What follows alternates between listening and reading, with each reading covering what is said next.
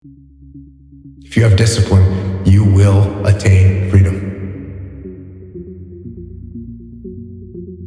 Train, study, work, practice.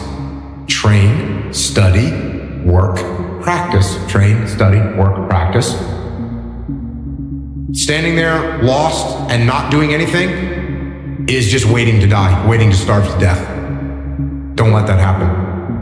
Your excuses will destroy you and take everything that you ever wanted from you if you let them. When your excuses make you feel a little bit better about the fact that you didn't execute on what you needed to execute on, then they can make you feel better, but they're not helping you.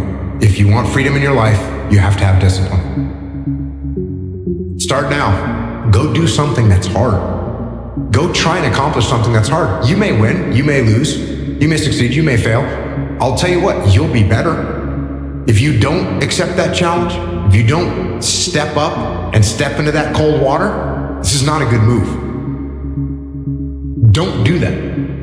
Don't do that. Just get up. Move towards that challenge, whatever that challenge is.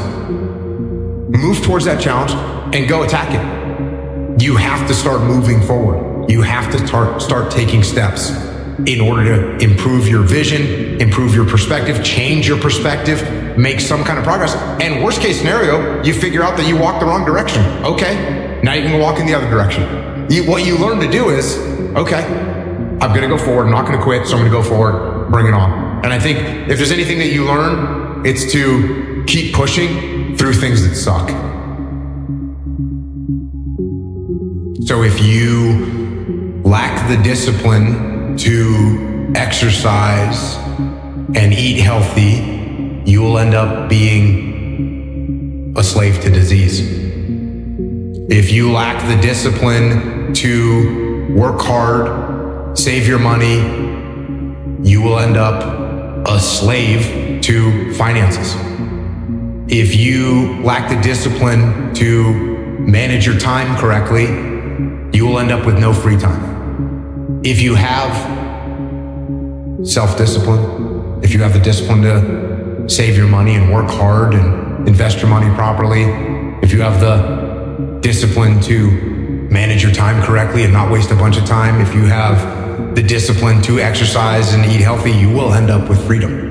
You've got to be aggressive to make things happen. I mean, if you're not aggressive with things, they don't happen, they don't move. So you're always learning and growing, and I was always learning until the day I retired. And people can actually confront the fact that this is all because of me, and it hurts, but it's also unbelievably empowering, because if these problems are because of me, then I'm capable of fixing these problems. So even though extreme ownership hurts and is painful, it's also liberating, because now you have control over your fate and over your destiny, and that is a glorious thing. I'm not saying take your emotions out of the calculus, but they have to be one component of your calculus, not the whole equation. The equation has to include emotions, yes. Logic, yes. Future, yes.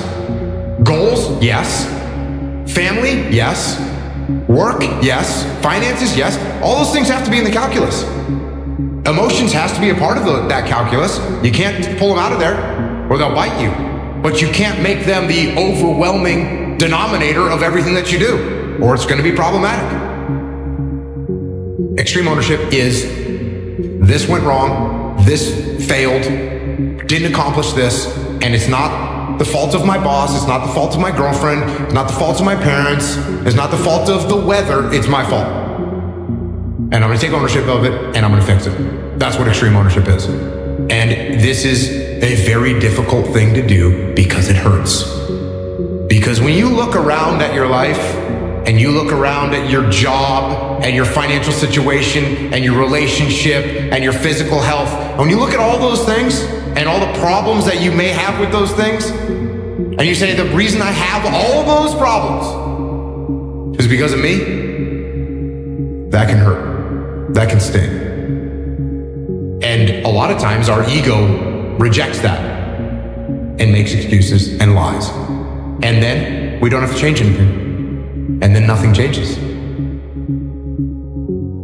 So again, I would love to be able to, give you this profound anchor that people need to have. But it's like, oh, do you want to do this or not? Which is what I think a lot of it boils down to. Do you actually want to do this or not? Do you actually want to do this or not? Because if you actually want to do it, what's going to stop you? Nothing. And if you don't really want to do it, what's going to stop you? Just about anything that comes up. Just about any obstacle that gets in your way becomes an excuse. It becomes a reason. It becomes a rationale for not proceeding down that path.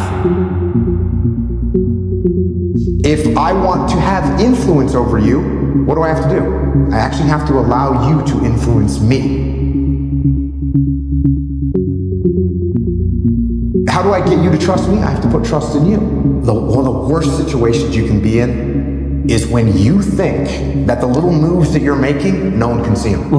And it's so obvious to everybody else. Everybody else is watching, can see exactly what you're doing. You think, oh, they can't see the maneuvers that I'm making to take care of myself. No, they see, everybody sees, and it ends up destroying you. I have to open my mind up and allow you to influence me. If I just stick with my own ideas, you close your mind as well. If I have a closed mind, you're going to close my mind. If I want you to care about me, what do I have to do? I have to care about you. And by the way, in my opinion, these are the components of a relationship. Right? Yes, definitely. If we listen to each other, if we don't listen to each other, we don't have a relationship. Yeah. If we don't respect each other, we don't have a relationship. If we're not influenced by each other, we don't have a relationship. So if we don't care about each other, obviously we don't have a relationship. So when you want to build a relationship, what do you have to do? You have to listen to the other person. By the way, this applies to your employees. It applies to your kids. It applies to your spouse. It applies to everyone. If you want them to listen to you, you have to listen to them. And you can't just, I'll stop talking as I prepare my counter for what you're saying right now. It's like I'm literally going to listen to what you have to say and try and open up my mind and open up my perspective so that I understand your world as well as I possibly can. I'm going to integrate that into what my thoughts are, and we're going to come to an understanding. We're going to move forward with a better solution. So the idea of barking orders, the military or any organization can be run through authoritarian dictatorship.